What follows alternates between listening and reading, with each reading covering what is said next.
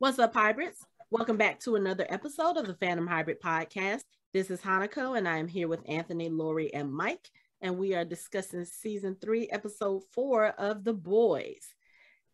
And starting again with another cringeworthy scene, this time courtesy of Soldier Boy.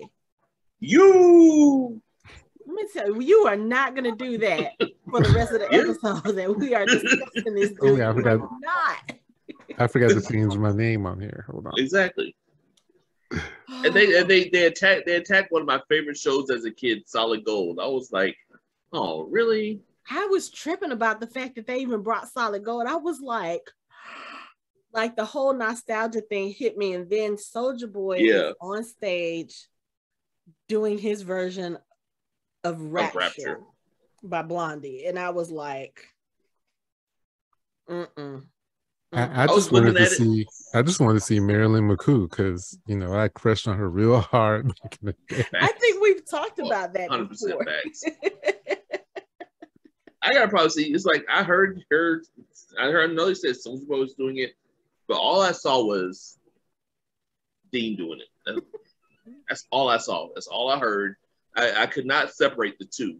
I was like, that's because that's something that he would do. Like I could see Dean doing this shit in an episode of Supernatural and sounding just like that. And I was like, I couldn't separate the two. I was like, it was cringeworthy, but I was like, that's Dean. Like, what is he doing? It's like he had to do that to exercise the demons of like a disco demon. There's a disco demon, and he had to do that to like draw him out or some shit. And it's like Flash is fast, Flash is cool. I was like, they had a reverse reaction. I was thinking he was possessed by a demon. But you're right. All I saw was Dean up there singing. That's all I saw. It was very surreal. It was. Yeah. It was. But apparently Blondie loved it because she tweeted about it after the episode aired. She loved it. I was like, okay, these shows that are putting these old classic hits into their shows, like this one, and then there's Stranger Things too. I'm just feeling all the nostalgia, and I'm loving it. Running up that hill. Running up that hill. Do you know that thing broke like records for time between returning to number one? Yeah. It's just people are realizing how cool our music was. It's like our generation had the coolest, like groundbreaking music, and everyone's just now realizing that shit. Right. But cringeworthy. Anyway, so this is on in the back. I don't know why this is on in the background. Why is Marvin watching a old Solid Gold Soldier Boy performance? He could be doing his research on anything else. Why the horrible performance? Anyway, I mean, I think that's what was playing when whatever accident happened was when Soldier Boy did. So he was just he was doing that just to kind of oddly reminisce about when his folks died, his family died. Probably trying to get him into the right headspace. Yeah, it was a flashback with him sitting there watching it with his family. Okay. Right. Okay. But so we start the episode with the cringeworthy stuff. I mean, they had a lot of this episode was very interesting. You have Solid Gold performances by Soldier Boy. You have Kimiko fighting and killing people with soup themed dildos, which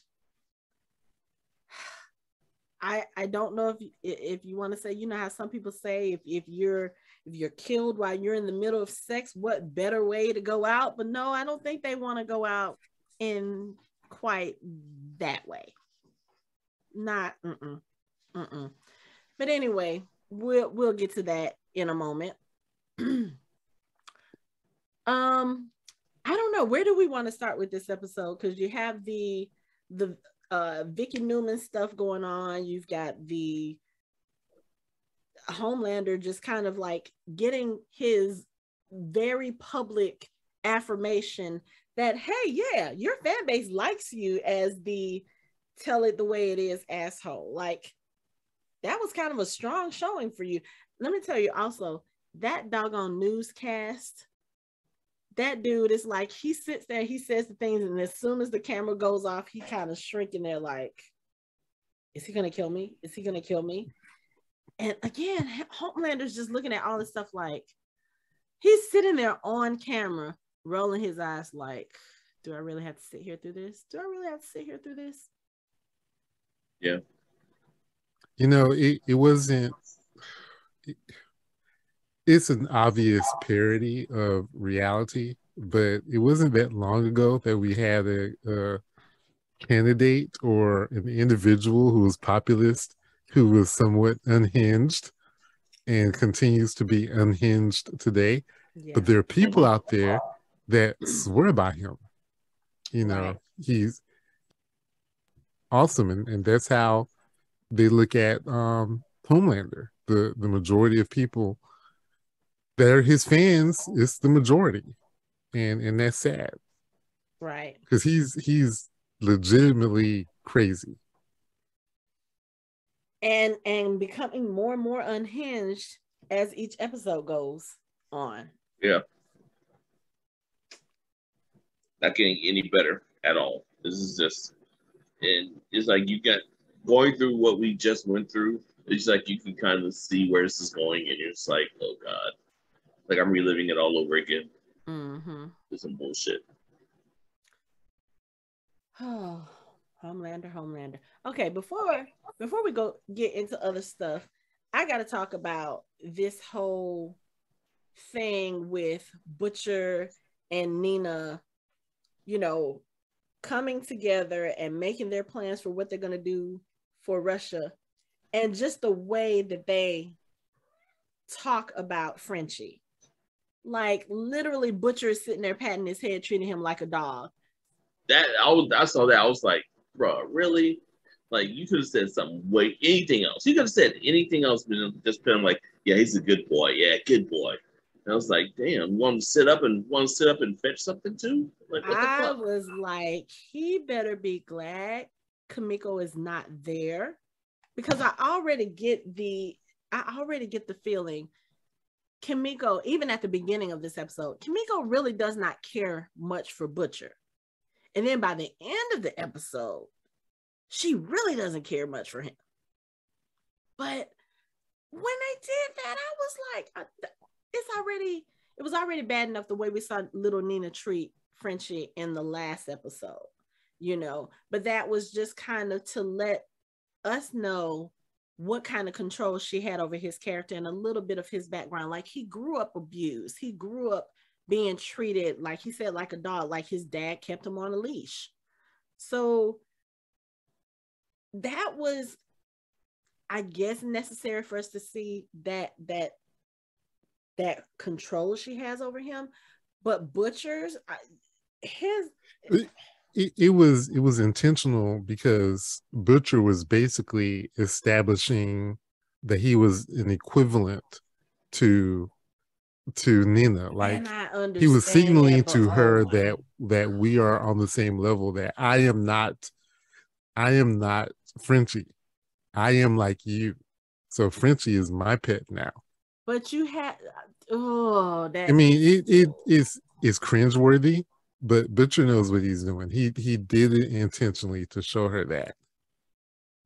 And because that was part of establishing the relationship with Nina. I know.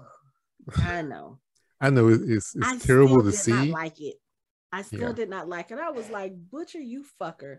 Like if there's anybody on that crew who is loyal to Butcher, it's Frenchie.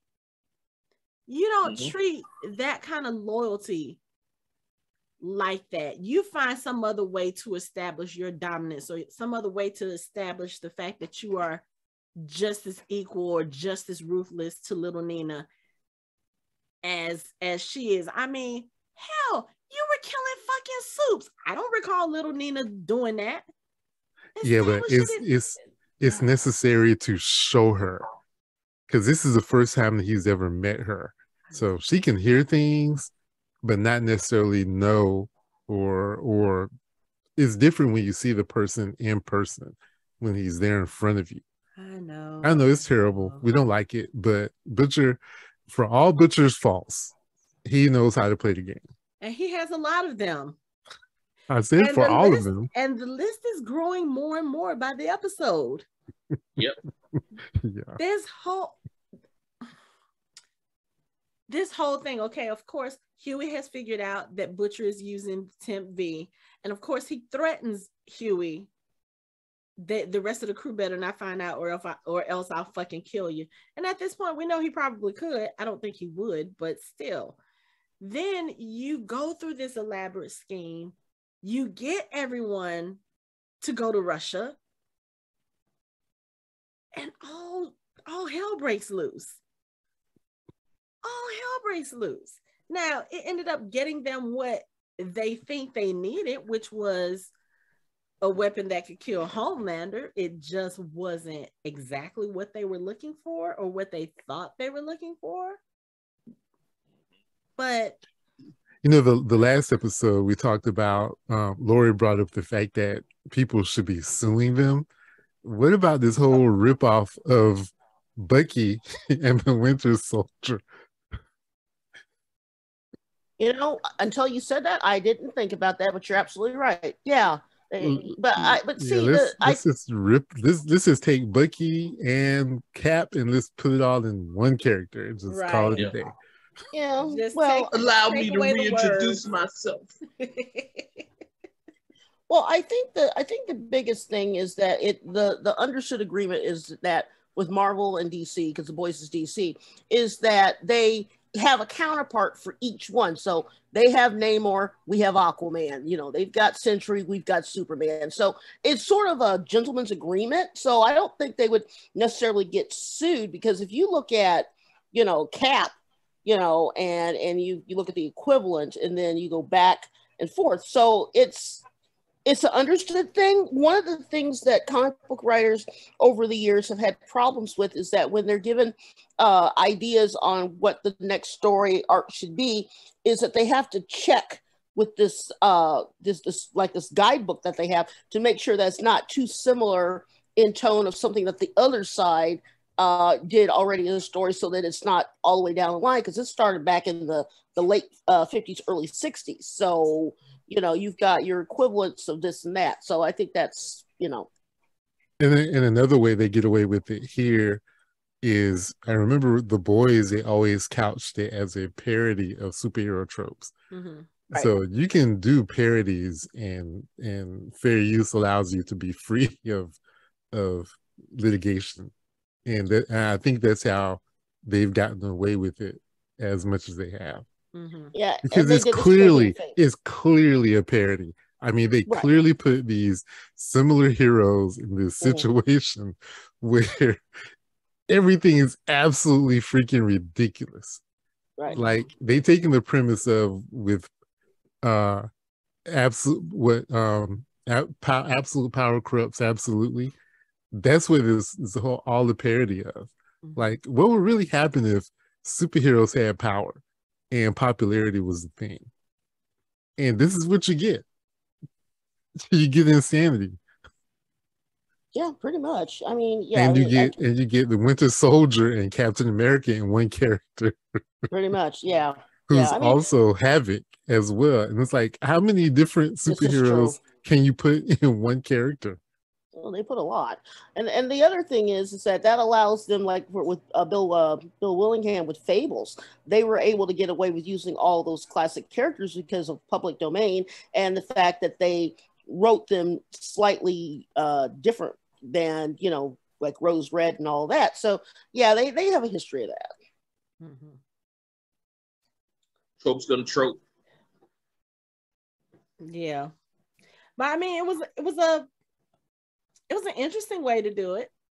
You know, the whole internet broke because that was the episode where we are actually introduced to Soldier Boy in present day. And it consisted of Jensen Ackles walking out of the hyperbaric chamber or the cryo chamber with his ass hanging out. And literally, like, people were trying to watch this episode and Prime broke. They couldn't watch the episode for hours.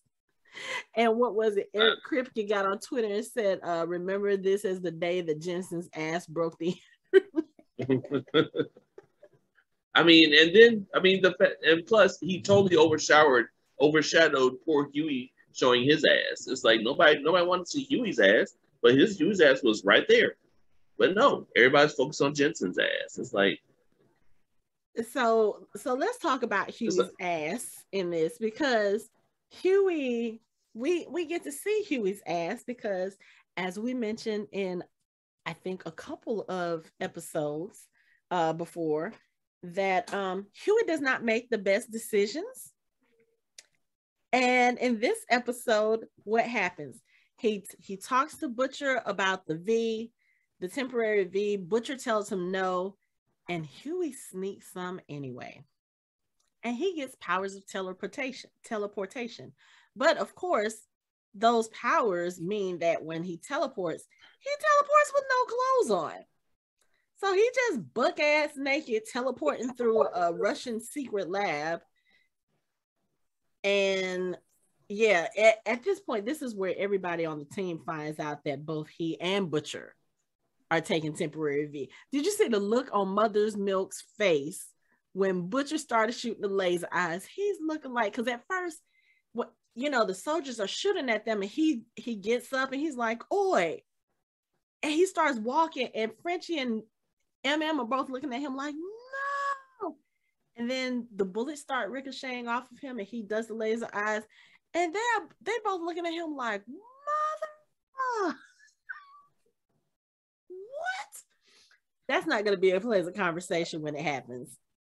Nope. When they finally sit down and have that conversation, I am fully expecting for some blows to be thrown. They can throw them all they want to. It's not going to fuck with Butcher. Butcher's invulnerable. You can punch him all you want to. And then only for 24 hours. Only for 24 hours. Not only does he gain teleportation, but he gains the ability to punch through a soldier wearing body armor too. Like completely through him. Like shit, Huey. Okay. Like damn. So it's like I guess super strength is a given. Mm-hmm. Then you get like an extra. It's like a surprise in a Cracker Jack box. It's like you never know what you're going to get. It's like you can get laser eyes, you can get teleportation, you can get fish. You can be able to swim like a fish. You can get anything. You can basically get any variety of things. It's like your body could turn into a blob. You can get anything, but it's like you become invulnerable and you get super strength. So I don't know about the invulnerability, but you do get the super strength and healing. You get super healing too. Yeah, because his arm was healed just like that. Yeah, I think those are like a given with V, and then everything else, like you said, it's a random roll of the dice. I bet you he's glad that his arm healed, so now he doesn't have to walk around with that cast saying #Homelight on it. Oh my God. And sometimes, I know this is off the subject, but sometimes I think the V and temporary V gives you powers sort of, they reflect your personality a little bit. Like, Huey always wants to run. He doesn't want to be where he is in certain situations, and this gives him the power to do that. Okay. And Butcher wants to be strong enough to kill Homelander. And he's a hothead. Right. Like I see what you did there. I see what you did there. Yeah, that actually makes sense. It's like it just like Erskine said, it just brings out what's already inside of you.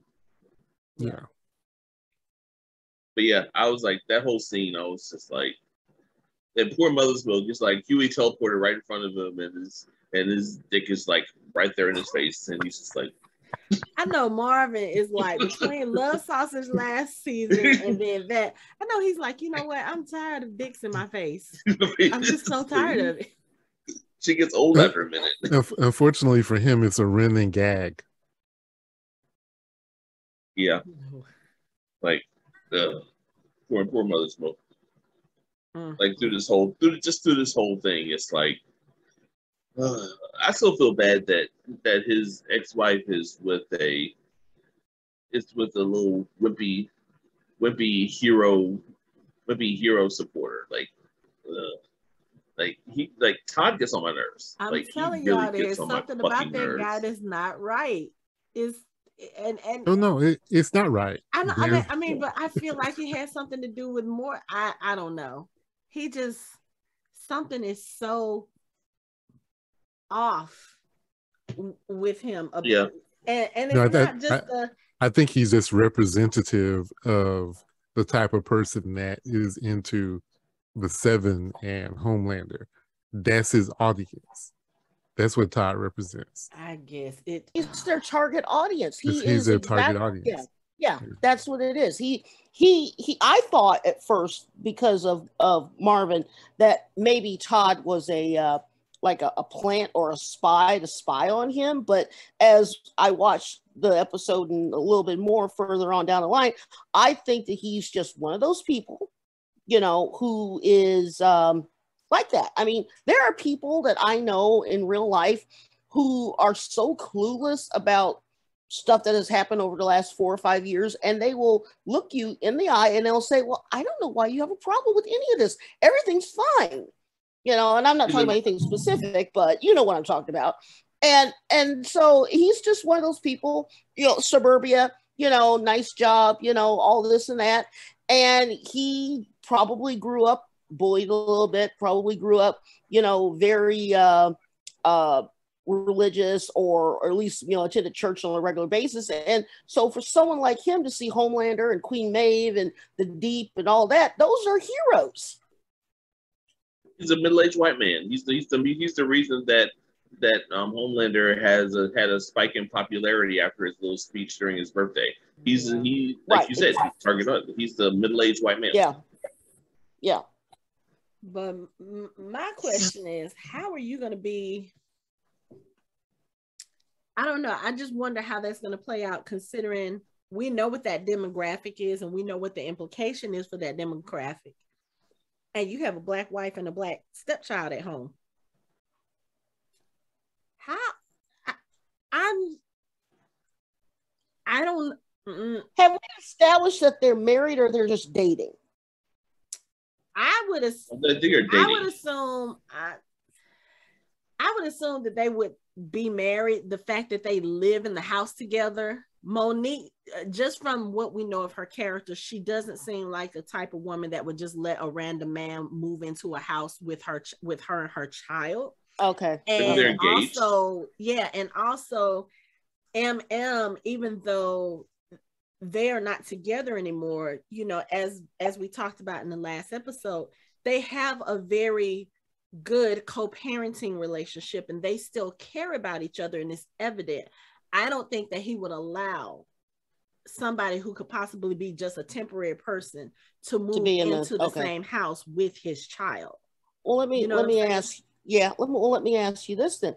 Do you think that, based upon what we have seen so far, do you think that there's a possibility that Todd might have, excuse my language, the balls to tell Marvin that he would like to adopt his daughter and just have him sort of step? No. God, no. Well, first of all, Marvin would kill him.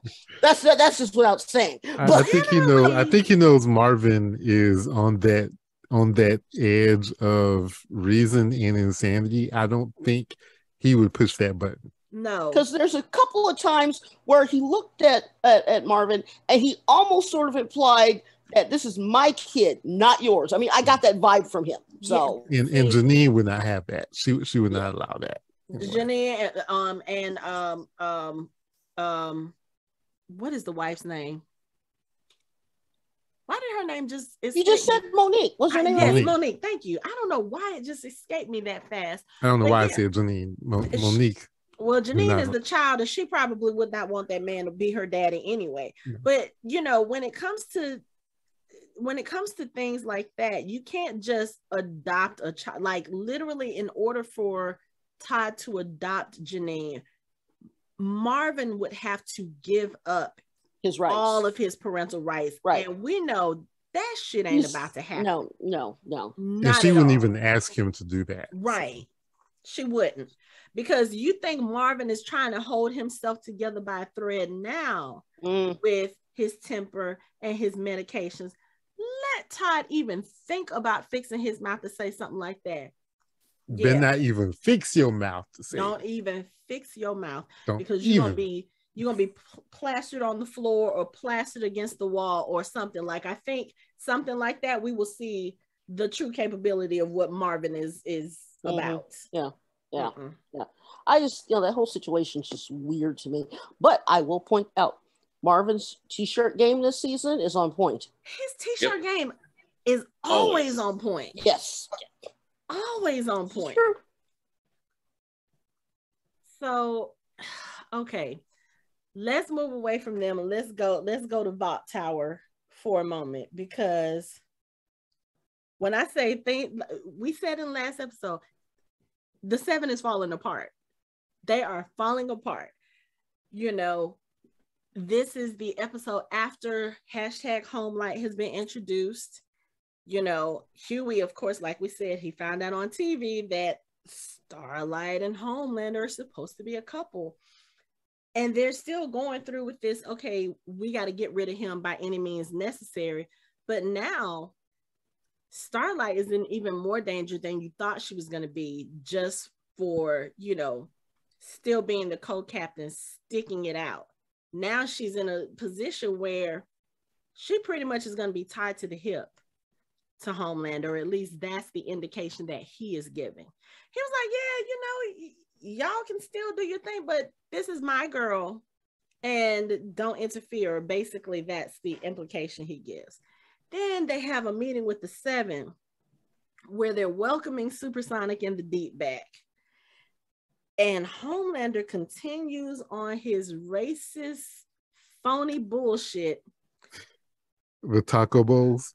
With the taco bowls, talking about, oh yeah, I'm bringing in a treat specially for you. And Supersonic is like, dude, I don't even really speak Spanish. Just like, you keep pushing this agenda. And then the Deep, oh, this is muy delicioso. I'm like, you know what? Yeah, see, this is just, they're really going hard with the Homelander Trump parallels. Like, they're going really hard at it. It's just, it's bad. It's bad. Like, again, Homelander is really starting to, or not even starting to fall apart. Homelander is falling apart. Or, as we can probably say, Homelander is asserting his dominance. And it's getting to the point where even like Victoria Newman is worried about it, and Stan Edgar is like, oh, as long as I'm in charge, he's not going to be, he's going to continue to be threatened. He's going to be scared of me. Yeah. Let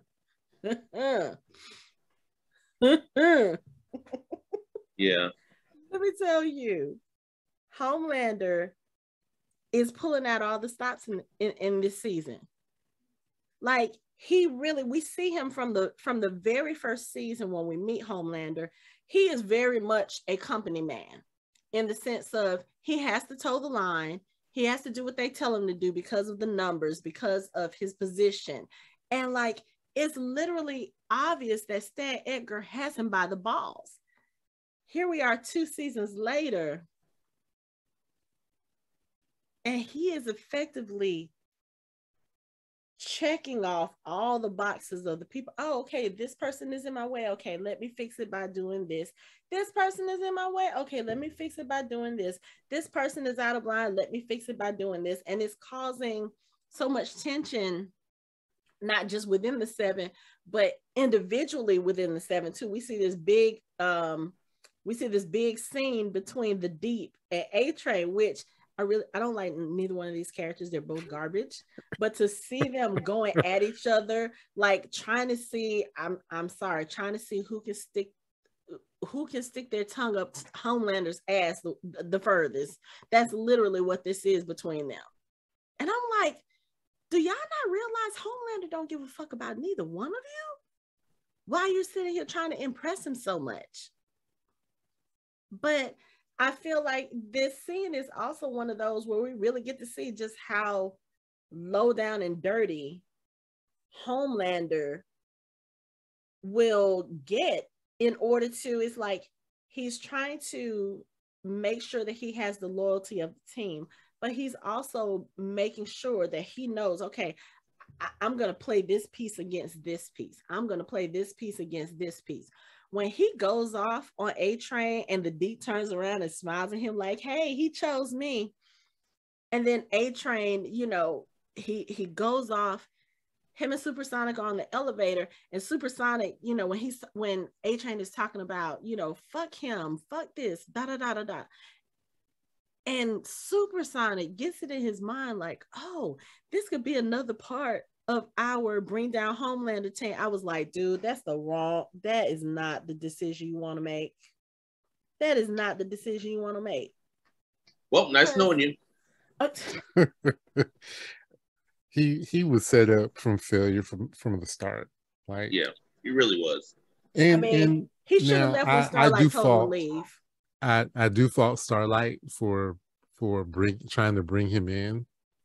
Mm-hmm. You know, not really knowing, like she thinks she knows him, but you have this thing that you want to do that really requires people to keep things to themselves.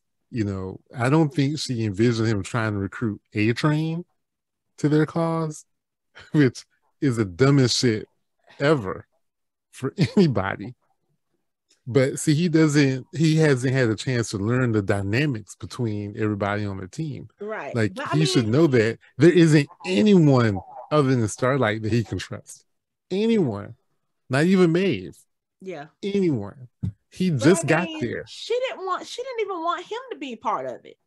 Right. She was trying to convince him to drop out. She was trying to get him to go home. I know, but she was stupid for trying to recruit him into this situation anyway. Like, I can agree with that. If anything, keep him out of it. If you want to protect him, don't bring him into it.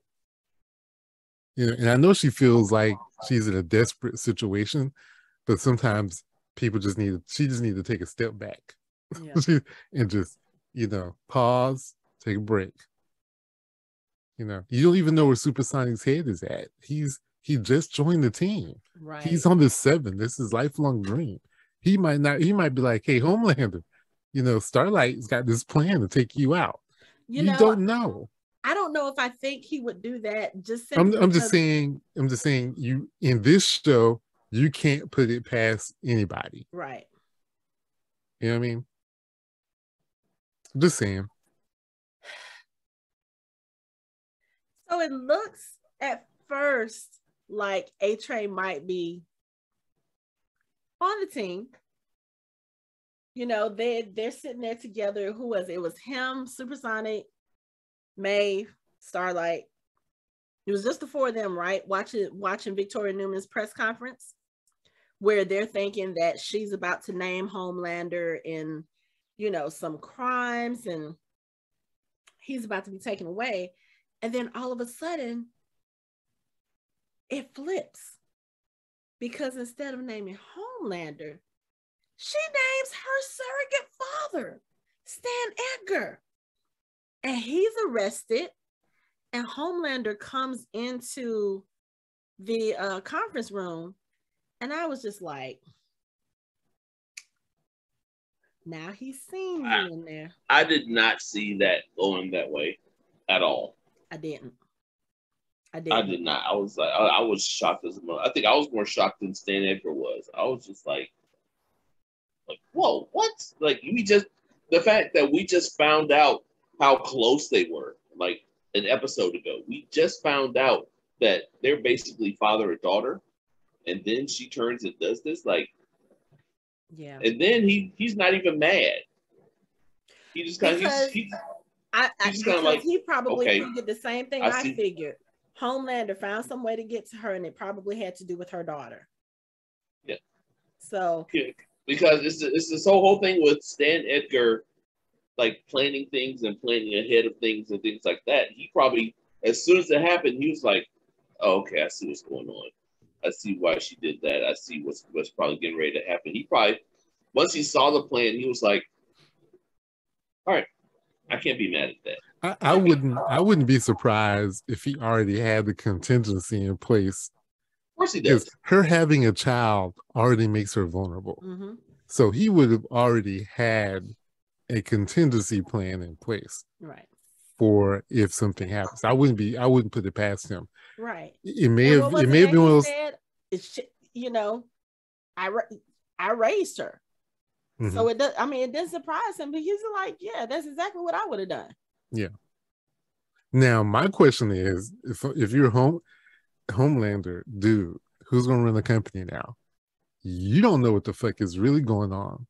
I know you think you're very, very smart and highly intelligent, but like these large corporations have a lot of moving parts. You're gonna get the person who you have under your thumb and who's gonna do anything that you fucking say for a chance to be in that power. That shit gonna be Ashley. Yeah. It's gonna be Ashley, because Ashley so far, she has the most interaction with him. And you see, when he says jump, she says how high or which ledge. It's gonna be her, because in that sense, he's gonna be able to control everything and anything that happens within Vault Tower. He's gonna be able to know all of the working pieces. And she'll probably spy on the others for him and report back to him what they're doing. But I don't know how competent Ashley is. She ain't got to be competent in that sense. You know? All she has to do is make sure that Homelander is the one that's on top, that Homelander shines. Right, but that doesn't. But that doesn't run a corporation, a multinational corporation. Do you think Homelander really cares about all of that? That's the point. Like the whole. Not only he's undermining the Seven. Mm-hmm. Like the Seven could be a really good thing for him, but he's undermining it. He's tearing them all down, and now he's going to tear down Vought. He's undermining Vought as well by tearing down Stan Edgar. Mm-hmm. So, like, at what point, Homelander, basically everything is spinning out of control. Homelander is his insanity is affecting everything else. I'm just saying. But also that kind of tracks with the meeting that he had with Billy back in the first episode, when he was like, yeah, we both have a common enemy. We both want to bring down Vought. I think that's what he's trying to do. So he doesn't care about the company being run properly or this, that, and all he cares about is what he looks like to people, how he appears to people. And if they're going with this, narrative of Vought being corrupt and Vought manipulating things. I mean, he said it in his own birthday speech. Yeah, they're manipulating you just like they manipulate me, just like they manipulate everybody else. If he's going to run with that narrative, the best thing he can do for his reputation is to bring down Vought. That will make sure that any naysayers who think that, who believe the other narrative that, oh, Homelander is not all quite there, or whatever the case may be, from the little, contingent that may think that at this point, that's the way to knock his ratings out the park. That's the best way to make sure that everybody starts following him. Oh, you took down the biggest corporation in the world, not just in their city. Vought is worldwide. If he can take down Vought, he's got everybody under his thumb. Everybody. So he's like, yeah, let me start making these steps. But if you done brought down the head of Vought now, what's going to be next for you? Those folks in the Seven better watch out. Because he's going to come for them. Right now, he's doing it through insults and jabs and that sort of thing. He's about to start going after them. Because at this point, he's already started with the deep. Poor Timothy. But what I'm saying, and I mean, he started with A-Train as well. He's controlling Starlight at this point. Right. He's controlling A-Train at this point. He's already started getting into Supersonic's head. He's going to dismantle the Seven, because at this point, he probably feels like, I don't even need y'all. What do I need y'all for? Y'all are lesser superheroes than I am anyway. he probably feels like he can keep all the superheroes. He can keep everybody in line. Who's going to stop him? Like, there's no one stronger than him. No one as smart as he is. What was that in his speech? He's damn near perfect. Yeah. But yeah, I just have a feeling, like I said, he started from the top and he's about to work his way down instead of going the opposite direction.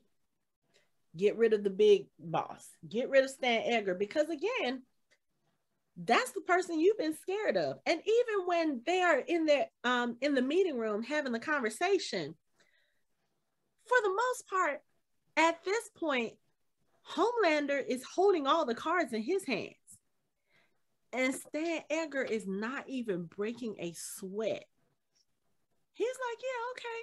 Yeah, you did this and I didn't expect it. Going after Victoria, yeah, that was a smart move, blah, blah, blah. But then he just continues to insult Homelander in the most calm and professional way. Oh, you still looking for approval like I'm your daddy? He was like, yeah, the company is yours. You can take it. Nobody's left to stand up for you. But I think you're going to sorely regret that. And he just walks out the room. And I was like, kind of like what you're saying, Mike. Yeah, Stan Edgar is not worried about this at all. He looked at him like, he said, the one thing that we did for you is clean up your bullshit. Mm-hmm. Now you got to clean it up yourself. Deuces, and Stan Edgar is going to disappear, and you will never hear from him again. And he's just going to watch Homelander. Like, he probably knows the Homelander is going to self-destruct. Mm-hmm. And what else did he say? You're not worthy of my respect. You are not a guy. You are simply bad product. And walked out the room. He walked out. No one's going to no one's going to clean up your bullshit. You got to clean it up yourself. I really expected Homelander to kill him at that point, but he didn't, which shocked me. Homelander is still scared of him because this is the way I look at it. You have, like I said, Homelander has all the cards. He's holding everything. He could have easily killed Stan Edgar and nobody probably would have batted an eyelash. Stan probably knew Homelander could kill him. He never once flinched. He never broke stride. He was still the same smooth motherfucker we have seen since season 1. And he let Homelander know in no uncertain terms, you do not scare me, little boy, but you are scared of me. And he walked out of that room and Homelander did nothing. Homelander is still scared of Stan. And I think it's because of that, what you said, Mike. He knows Stan probably does have a contingency plan. Mm-hmm. But you think Stan trusted that plan with anybody? No. So yeah, He knows better than to mess with Stan Edgar. And the one thing it goes further to cement the fact that Stan Edgar is basically Lex Luthor in this show. Like he has the plans and everybody's scared of him, even though he's just a regular dude. Like he doesn't have powers, but his superpower is contingencies. That's his superpower. And nobody fucks with him because they don't want to incur his wrath and whatever he has waiting for them in his closet. Like they don't want no parts of any of that. What is it we like to say? That's basically he has plans on plans on plans on plans. Yep. And I think he may not have known that Victoria was going to do what she did, but he also knows that Victoria, whatever part she was going to play in his plans, she's going to keep going that way because that's all she knows. She's going to keep doing what he wanted her to do. Like a lot of the things that he put in motion don't require him to micromanage. Right. You know, so he could just step off, he could disappear, and he'll be like, everything I said in motion is going to keep going, keep going. And he just wait and watch. Because remember what he told Robert. He told him, we're going to be out of the superhero business in 5 years. Like, we want to be done with this.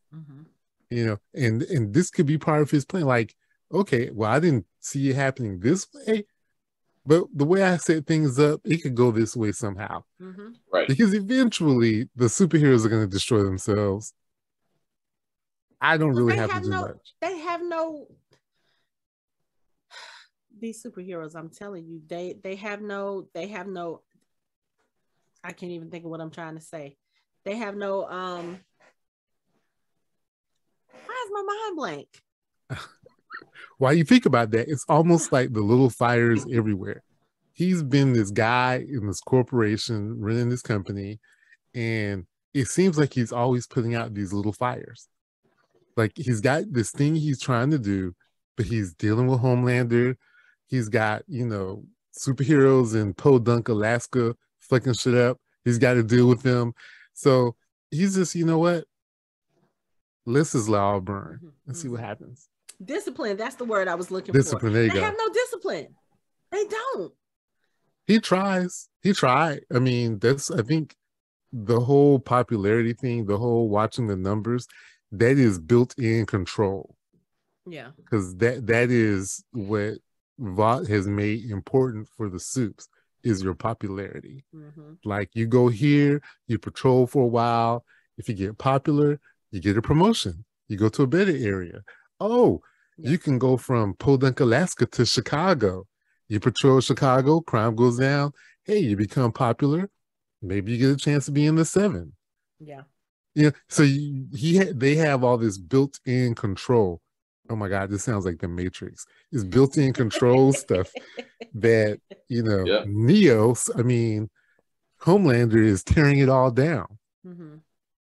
But he still is controlled by popularity. Mm-hmm. As long as he's controlled by the need to be loved and adored by the masses, he can be controlled. And like you said in the last few episodes, when he no longer needs that, that's when he's going to be a problem. Right. But he has this need and desire to be loved. And as long as he has that, he can't be controlled. Yep. But like I said, he's starting to he started from the top. He's working his way down because he got Edgar out of the way. And then what did he do next? He flies Starlight to a building where we see Supersonic. Or what's left of Supersonic. Oh my God. That's some psycho shit that he did to Supersonic. Like, what the fuck, dude? But who didn't see that coming though? He cut his leg in half and just like destroyed him. Like he took him up, but he probably didn't even break a sweat doing it either. Mm-mm. And his face. Mm-hmm. Pummeled his face, like half of his face was gone. And what was it? He said, "Oh yeah, A-Train told me about you." He didn't even have to finish that. He didn't even have to finish that sentence.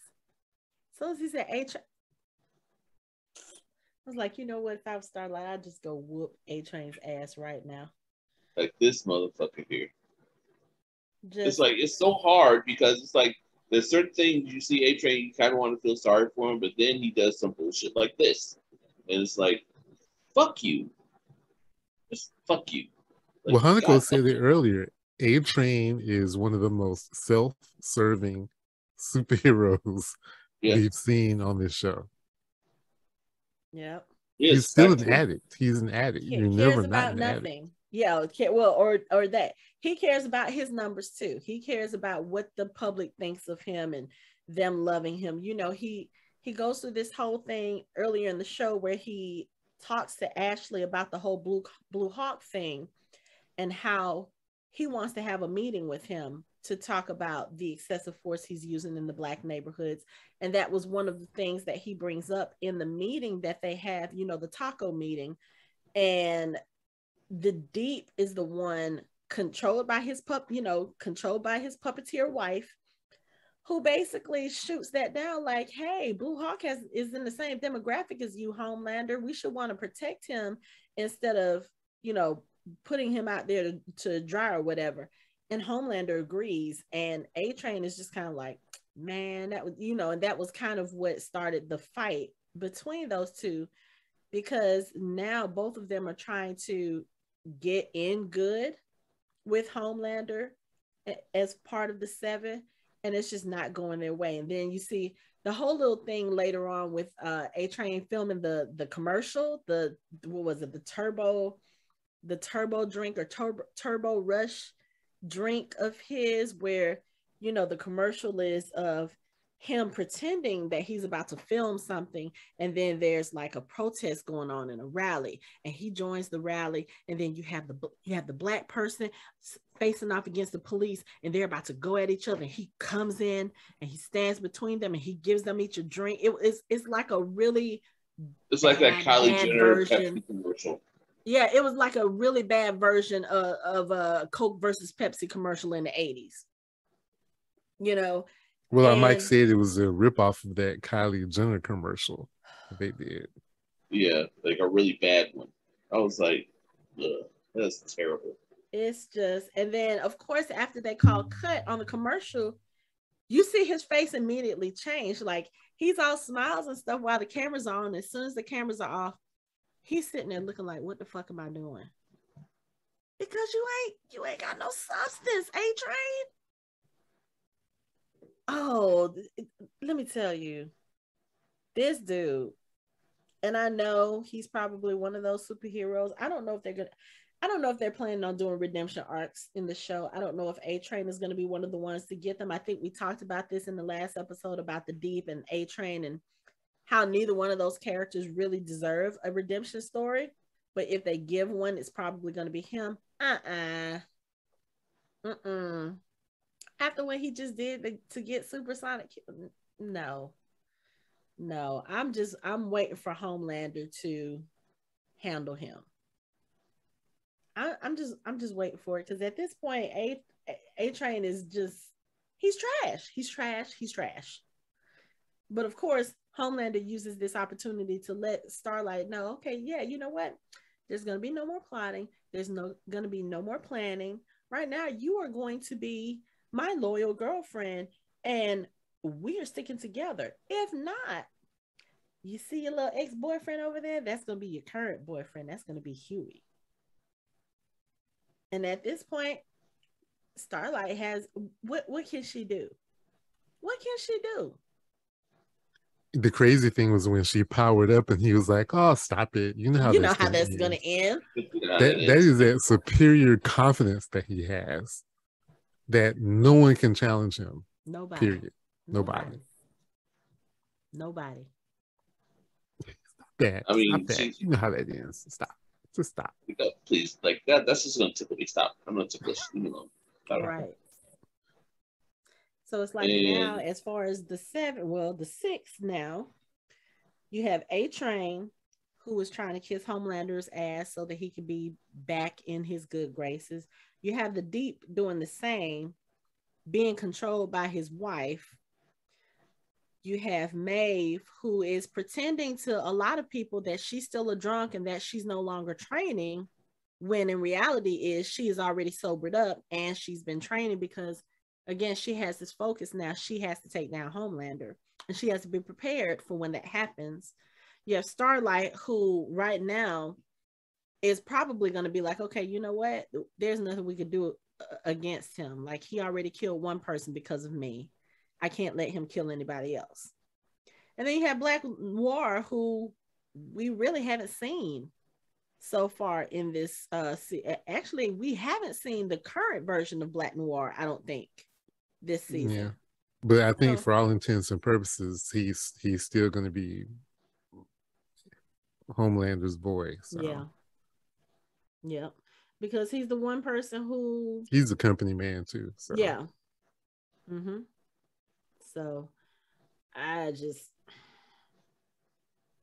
like I said, and I think we talked about this in the last episode, the 7 is about to fall apart, and it looks like Homelander is about to start ticking some boxes off. He's about to start knocking some pieces off the chessboard. And I don't know, something tells me he'll probably save Starlight or Maeve for last, but I don't think A-Train and Deep are going to be... They don't have too much longer to be on this team, I don't think. Because I think Starlight is only as safe as her numbers. Yeah, exactly. Like her That's why I numbers said are she'll be ridiculously high, Mhm. and that makes her safe. Yeah. Maeve is safe because despite their issues, I think Homelander still kind of respects Maeve. I don't know if I would say respect. Real respect isn't a word, but he doesn't view her as that much lower than him. You know? Okay, yeah. I think he holds Maeve and Black Noir in high regard. Okay. But like the Deep is disgusting. A-Train is a fat fuck who can't do shit. You know, Starlight, he doesn't really care about Starlight, just for popularity. Right. You know, we saw what he thought of Supersonic. Yeah. But we called that. What did we say? 1 or 2 more episodes, we felt like Supersonic was gonna bite it. Basically, yeah. I didn't think it was gonna come that quick, but you know, I thought maybe he had one more episode before he got knocked out. No, when he told A-Train the plan. Oh yeah. Once he did that, I was like, oh yeah, he's not making it through this episode. Yeah. Because A-Train, like you said, is the most self-serving character on the show. Period. Yeah. I still think he might be redeemable, though. I don't know if I'm not sure. I don't know. I gotta agree. I'm not sure. I don't know. I thought so too, but after this shit, I mean, he caused somebody to get killed. Like he had to know that he wasn't going to get a verbal reprimand from Homelander if he told Homelander what he was planning. Mm-hmm. He knew that he wasn't going to be like, now, don't plan against me. He knew that there was a 80% chance that Homelander was probably going to fucking kill him. He could have just been like, you may want to watch your back. Like, that could have been his mindset and not necessarily, oh, I tell him this motherfucker's going to blast Starlight and he's going to blast Supersonic. But you know what? I don't know if he really thought that. I don't think he did, because now that I'm sitting here thinking about it, I don't think A-Train is aware, like fully aware, or has firsthand witnessed the atrocities that Homelander has committed. No, because his self-serving, he only is concerned about what's happening in front of him. Right.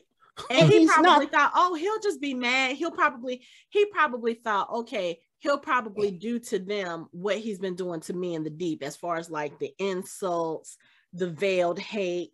But I think in that sense, A-Train might be a bit naive to not think that Homelander would have done something as horrible as murdering Supersonic.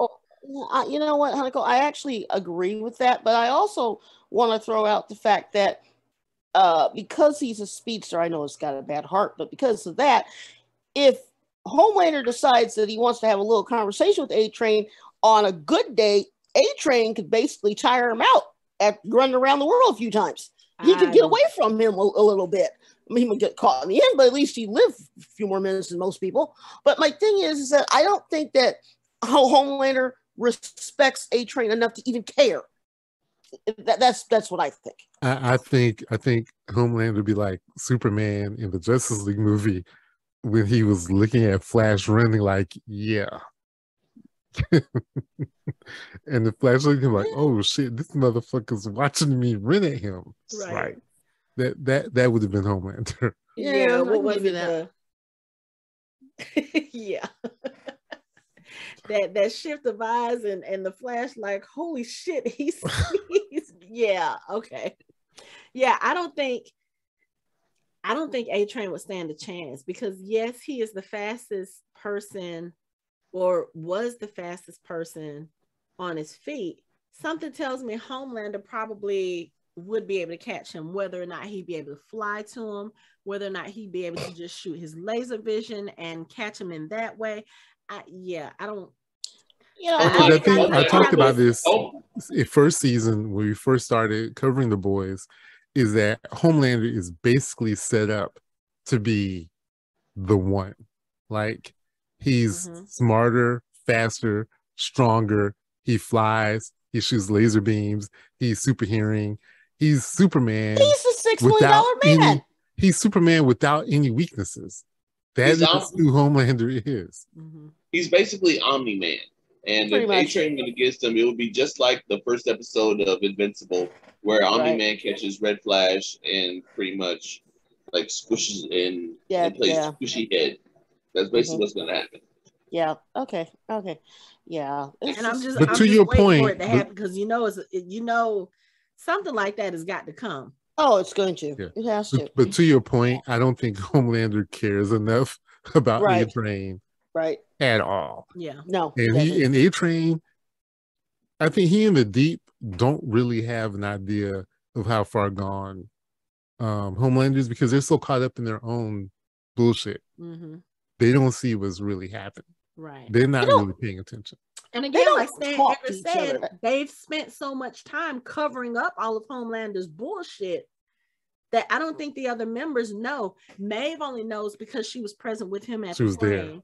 There. Yeah. And Starlight only knows because she's been fighting against him with the boys and she knows what he's capable of.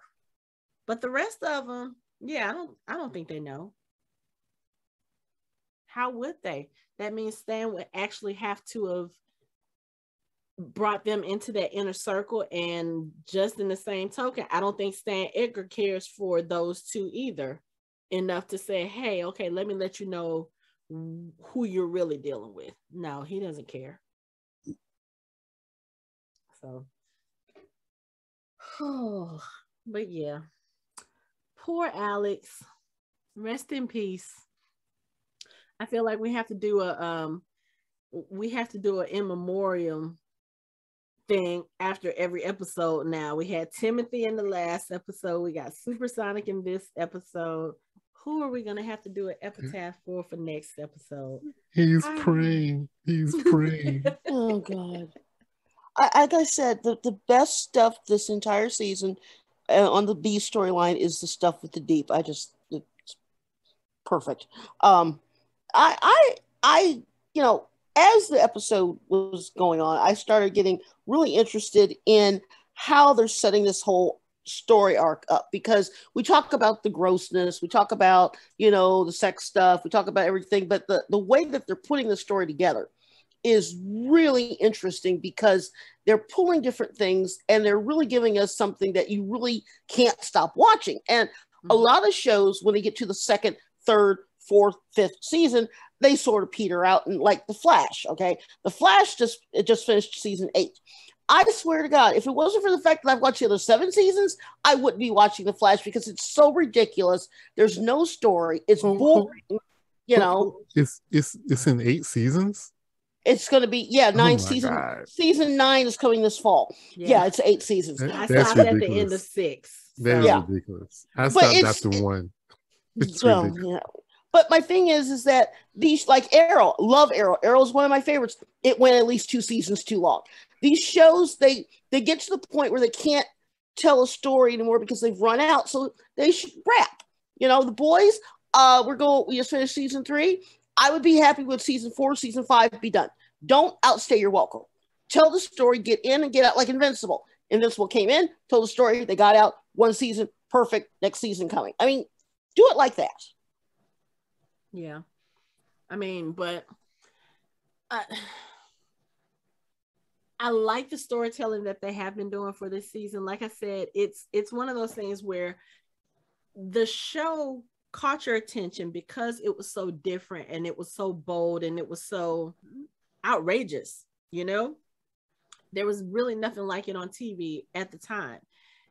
And I feel like as the seasons go on, they are continuing to push the envelope.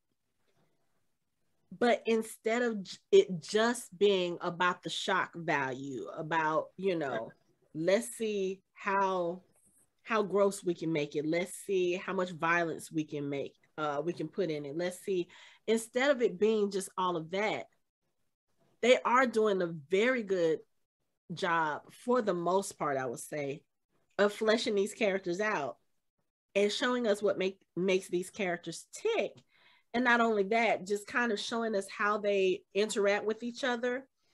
And even with the so-called good guys, you can see a lot of parallels from the boys to the Supes. And you can see just as much good in the boys as you can see the bad. You know, like I said, Butcher, he's going a little too far this season, you know. And when the show started out, it was all about finding his wife. And the second season was about actually finding her and then kind of reconciling what had happened with her, this son that she has, and trying to, you know, come to grips with that. And then of course you lose her so suddenly at the end of the second season. And now it's just kind of like Butcher is also, you know, we keep talking about Homelander's off the reservation, so is Butcher. I think Butcher's at this point where he's like, yeah, you know what, I'm gonna kill that fucker, whatever it means, by whatever means necessary, I'm gonna do it. That's why he's taking the temporary V. And you know, it's one of those things where I think, Anthony, you made the statement something about when you get power, how it corrupts. And I just feel like that's what we're seeing with Butcher. And like you said, it also enhances the person you already were. We already knew Butcher was an asshole. We already knew that when it comes to the things that he wants or that he needs to get done, he's going to put that over everybody else, no matter what. And we see that in the way that he treats Frenchie and Kimiko in this episode. Like, he basically talks down to them like, y'all forget whatever I say, y'all do. There's no middle ground. Of course he can't do that shit with Mother's Milk because MM is like, nah, that's not me. But it's just so interesting to see how these characters are and to try to figure out what they're going to do. And it's like, we can kind of see where Homelander's trajectory is going with this character. We know he's about to lose his shit. We know it's about to be some violence and some issues. But even in the way his character responds to certain things, I think I'm still surprised a lot of times because he doesn't react in the way I expect him to. Like, I wasn't expecting for this season for Homelander to have the patience to play the long game. You know what I'm saying? It's kind of like he knows what goal he's trying to accomplish. And one of those goals is he's still trying to find his son, even though he hasn't really mentioned it in the last couple of episodes. But he knows he needs to bring down Vought. He knows he needs to get rid of the people around him. And it's like he's the predator and he's treating all of the rest of the 7 as his prey. And he's one of those people who likes to play with his food. So it's like he's sitting there, he plays with them a little bit. And I have cats. I've seen my cats do this. I've seen them chase a mouse, pounce on it, play with it a little bit, let it go, let it think it's getting away, and they'll pounce on it again, do the same thing. That is what Homelander is doing with the rest of the 7. Yep. He's playing with his food. And when he gets ready to snack, it's going to be some shit. But I don't know. It's kind of like at this point, I'm trying to decide. We're on episode 4, which means we only have 4 more episodes left. Who's going to still be standing at the end of this season? The Deep. That would be terrible. You stick his tongue up Homelander's ass enough. I mean, but I mean, in that sense, A-Train is doing it too. And A-Train, he'll survive too. If he doesn't run, as long as he doesn't run, right, he's fine. But at some point, maybe they'll get on Homelander's nerves enough to he's like, okay, you know what? I don't want to deal with y'all. No. But and maybe Maeve, because like I said, Homelander doesn't really fuck with Maeve too much. So, and I still don't think it's because of the video. I think he just they have a past, so it's like he still kind of remembers the good times that they had. You know, I mean, I think that he still. I mean, there's certain things that Homelander has a soft spot for, and it's like maybe it's beautiful.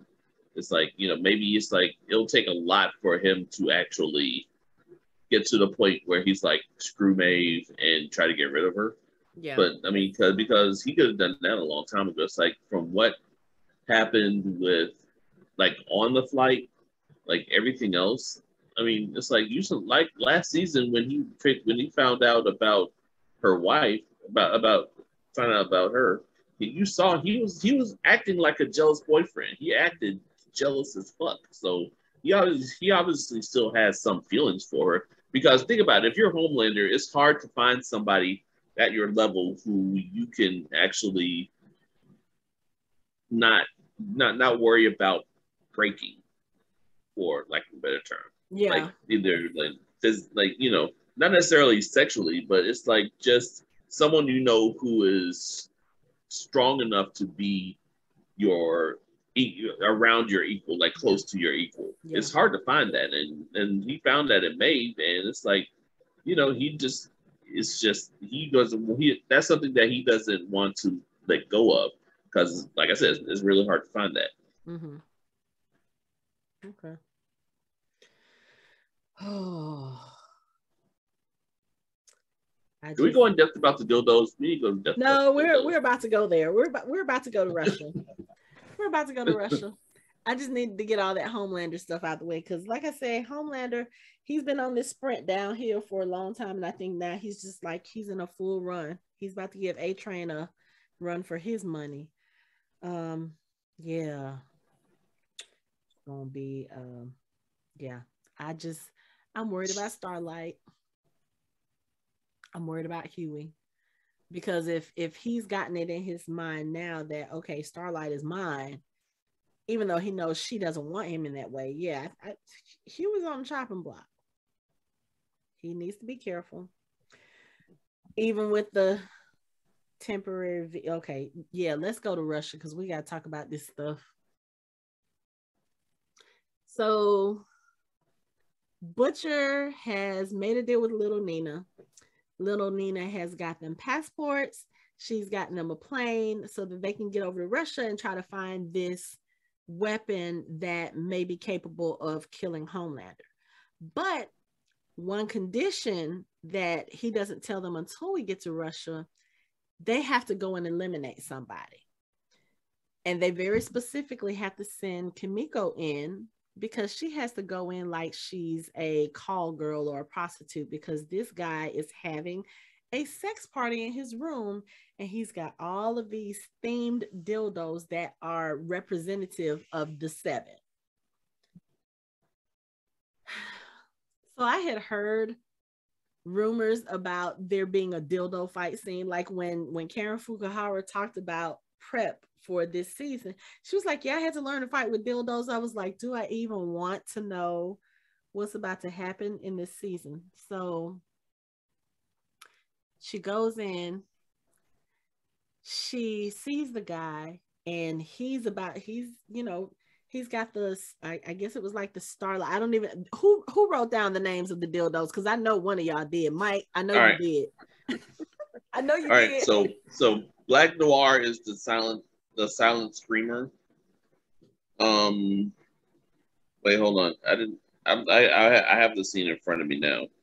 It's like, you didn't already have this written down, Mike. I'm so shocked. I was distracted by the deep flounder pounder. The star. What's Homelander's? A Star Spangled. Hold on. Homelander's is the Star Spangled Banger. The Deep is the Flounder Pounder. Black Noir is Silent Screamer. And those are only 3 that I see right now. But it's like all those, I'm like, what the fuck?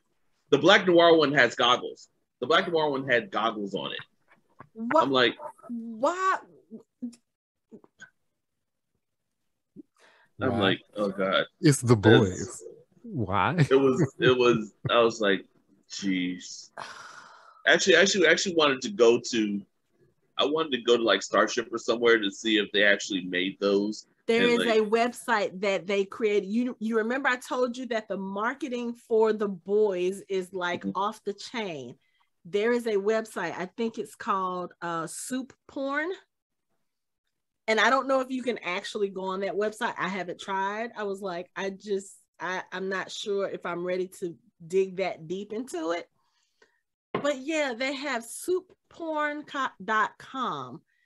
And that was part of the promotion for this episode. And the names of them are probably on that website. But yeah, no. I don't think I need to go that deep into it. Let's just say that there are versions of all 7. And what was it? Didn't they even have an invisible one that was supposed to be for translucent? It kind of looks like translucent. It, yeah. So yeah. Anyway, Kimiko goes in. She sees the guy. He's using, the dildos on some of the younger girls that are in there. And of course, she looks at this and she's upset because she's like, okay, this is a monster. He's using, he's got these women here for pleasure. And they most of the women looked pretty scared or pretty much like they didn't want to be there. So he's trying to tell her to take off her clothes. And I think, what was the first thing she did? Did she take a dildo and she put it in she took the black noir and put it through his head. And from there, of course, yeah. Yes. And it was on. So I was like, oh, bruh. So she does that. She kills him. And then, of course, his henchman comes in. So she takes to killing all of them with the dildos in some very creative ways. And then, of course, after this, you're being very kind. I'm trying to. You really are. It was a bit much. I mean, just go watch the scene if you haven't already, which I'm sure anybody who's listening or who's watching this video, you've already seen it, so you know what I'm trying to say. But plus, it doesn't help that dude is like the Russian oligarch they're set to kill is just creepy as fuck. Like, he's like with his Versace gown, with his Versace robe on, and he's like, yes, on your hands and knees. He has like the Starlight one in his hands, like Starlight Starbraider. Is that what it was called? I'm sorry, I have defiled my iPad. I've gone to this. Yeah, you might want to dip that in Clorox after you finish here. Man. Queen Maeve's Royal Reamer. A-Train's High Speed Railer. The Deep also has a pleasure vibrator. The see-through penetrator. There's a Starlight plug. Let me stop. Of course, you got to plug lights in, I guess. The girl power dominator. Okay. Wait. For when you want the girls to get it done. Well, that is actually looks like a cat of 9-tail, a flogger, and a swing set. Oh my god. That's the girl power dominator. The hush hush is a ball gag. There's a sex. Oh, they actually have more things than what we saw in the episode on the website. Wow. Yes. Yeah, you're right. Translucent glass dildo. I was trying to figure out what the big red one was. That was Queen Maeve's Royal Reamer. But then they have, what was the one named after Homelander? That's the Star Spangled Banger. Oh, yeah. Okay. Yes. I do remember that name. Yes. Yeah. Curiously, that one is not on here. Maybe it's sold out. Saying. Lord, you are way too quiet during this discussion. So it's like, I'm not old enough to have this conversation.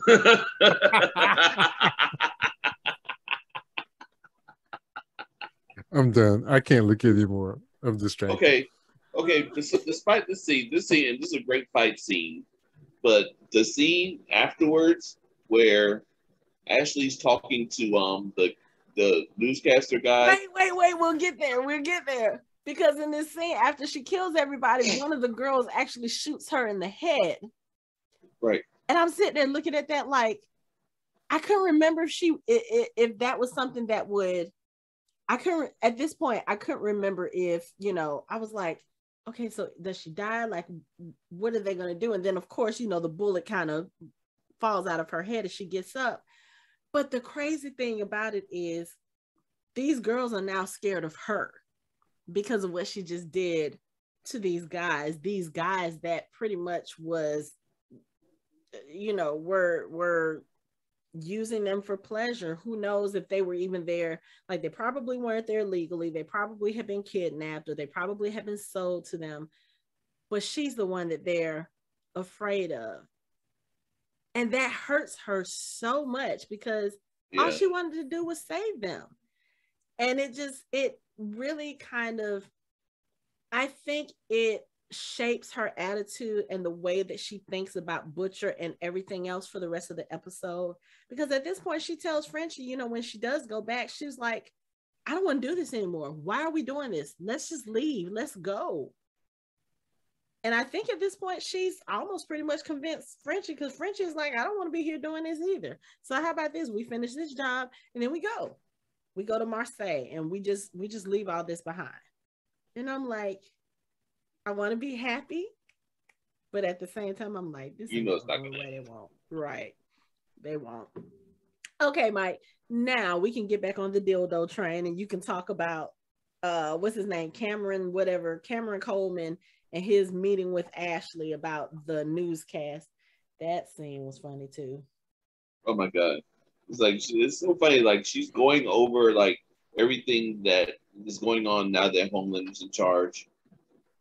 She's like, okay, everything, all your talking points come from me now. And she's like, okay. He's like, okay, yeah. He's like, yeah, these talking points are like it came from a room full of monkeys. Like, they're really bad. And he's like, I wrote it, ma'am. And he said, I'm sorry. She's like, is your idiot brain getting fucked by stupid? Because that's what Homelander said to her earlier. And he was like, kind of trying to laugh it off. She's like, that's not rhetorical. Answer me. And I'm like, hold up. The tone just changed. Like, it's like, wow, the tone just changed in the room.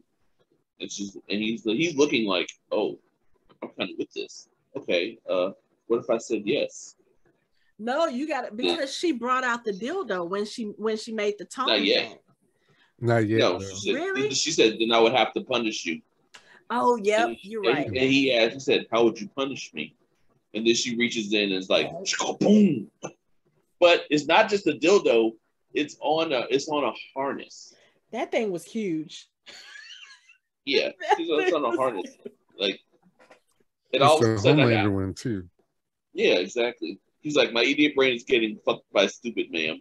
And then it's like, all I heard was Steely Dan in the background, like, it will come back to you. That Ashley, let me tell you, girl has got some kinks. It's an understatement. I mean, see, it's like you kind of have to wonder. You kind of saw it in Ashley in the first episode when she was fucking the director. Like, she likes to be like the one, because she doesn't really have that much. She's not really in charge in her work life, so all that has to carry over to her private life, where she's like, I'm gonna handle all this shit. If I can't handle this shit I'm going to be in charge of. And that's just how it's gonna be.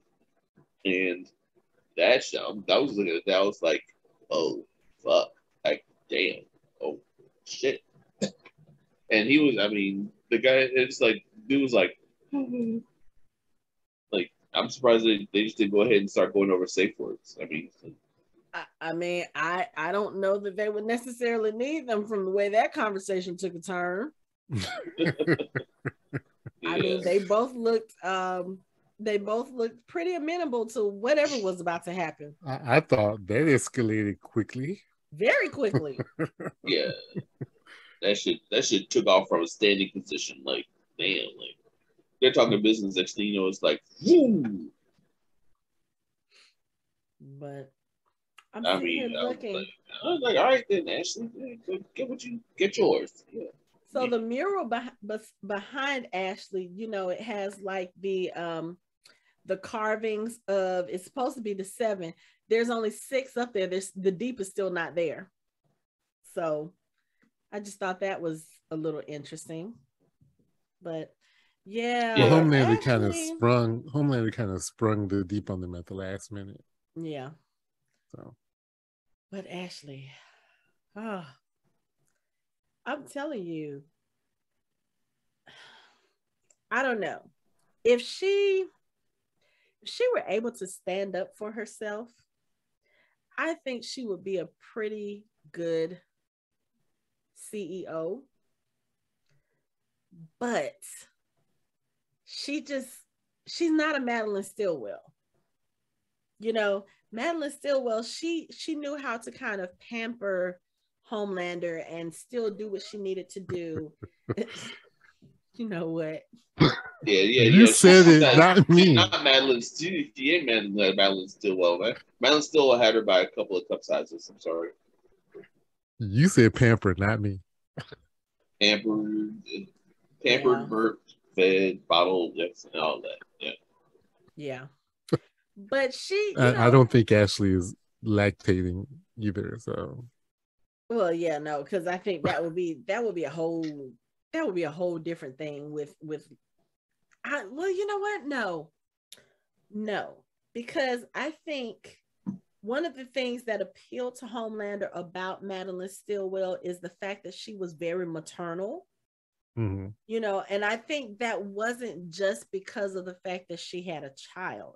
The way that she pampered him and the way that she, you know, kind of manipulated him. Yes, I'm going to keep saying, because that's what she did.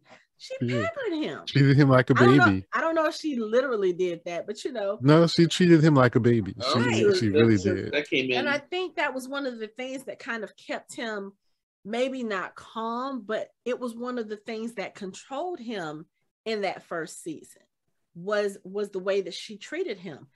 Ashley, even if she was, let's say, a mother, even if she did have that, you know, even if she was lactating and was able to provide that service for him, she is not the maternal type at all.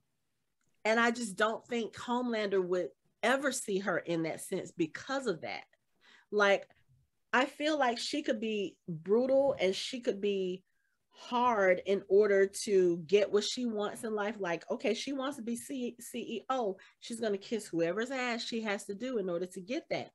And that's cool. But when it comes to what Homelander wants, she doesn't provide that for him. And maybe that's the other reason why, like you said, he may have this soft spot for Maeve, or why he's kind of latched on to Starlight, because even though those two women are tough, they are more feminine in that sense, and they're more, I won't say that they're submissive, because in a sense Ashley is as well, but Ashley is very dominating when she talks to other people and the way she treats other people, and Maeve and Starlight are not really like that. Maeve is a little bit, but it's more so because she's trying to keep people at arm's length. You know what I'm saying? I don't think she's that way specifically because she's a cruel person. And we know Starlight is probably one of the sweetest people on the whole entire show. And I think that's probably what kind of appeals to Homelander too. Maybe he's like, okay, maybe if I can get her on my side, it'll be okay. But Homelander. But yeah, we do see in this episode, he did threaten Victoria Newman's child. And as a result of her doing what she wanted, you know, what he wanted her to do, he has brought her a vial of V. And that's the way that she feels like she's going to protect her daughter. She injects the daughter with the V. Now, I don't know what kind of effects, I can't remember from first season, like what kind of effects that will have for a person who is getting it for the first time at an older age.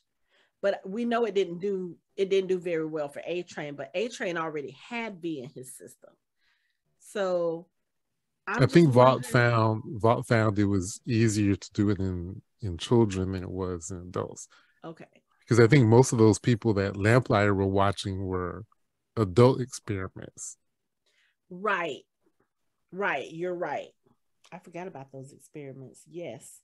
Yeah, I think that's an abandoned storyline because remember that one soup that escaped, the one that Lamplighter was worried about. The one that looks like 11. Yeah. Yeah, Yeah. I saw, you know what? It's yeah, funny that you say that because I actually saw a meme about that earlier today. About said the writers forgot about this, like, oh, I forgot about this character. Oh, the writers did too. yeah. I think that was an abandoned storyline. Well, I mean, you never know. We may see her again. I have a feeling we might. I don't know if we'll see her in this season, but No, we're not gonna ever. You don't think so? No, I think they were gonna go somewhere with that and decided not to. I wish it would, because that'll be maybe she'll come in and fight Newman. Maybe it'll be like the battle of the busters. It's very similar to, this is not a spoiler for people who watch Stranger Things, but the what was it, number 6? Whatever her name. Yeah. Mm-hmm. Yeah. They abandoned that storyline too. Yeah, but and I thought about that too. Like, okay, the 11's quote unquote sister. Yeah. From what was that, second season? I think it was second season. Second season. Then 11 was off by herself. Yeah, it was like she had. I think it was a backdoor. Look. Yeah, I think it was a backdoor pilot for a potential show that didn't quite work out. Yeah. But maybe that other soup is related to Victoria. We just don't know it yet. I don't know, but yeah, that's one of those forgotten storylines. Let's see. I'm really interested to see what powers that Victoria Newman's daughter ends up getting, since she gave her V. She injected her with the V. It'll be interesting to see if she gets like the same powers as Victoria does, or if she gets like a different set.